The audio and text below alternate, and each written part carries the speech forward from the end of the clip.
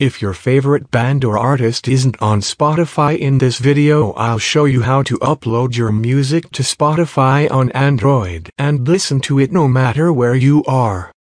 Open up your Spotify app. Tap on this gear icon at the top right. Scroll down until you see an option called Local Files.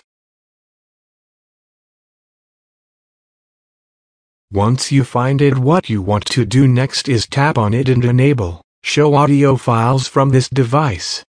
So as you can see, this says add tracks from this device into your library. So after you enable it, tap on your library and then locate the local files and tap on it. Here it will show you all of the songs on your local files. Those songs will be uploaded to your Spotify account where you can add them to a playlist and listen to them on any device. Another thing is that if you are a creator and you want to upload your own music to Spotify for people to listen to, you actually can't do that in the app by yourself.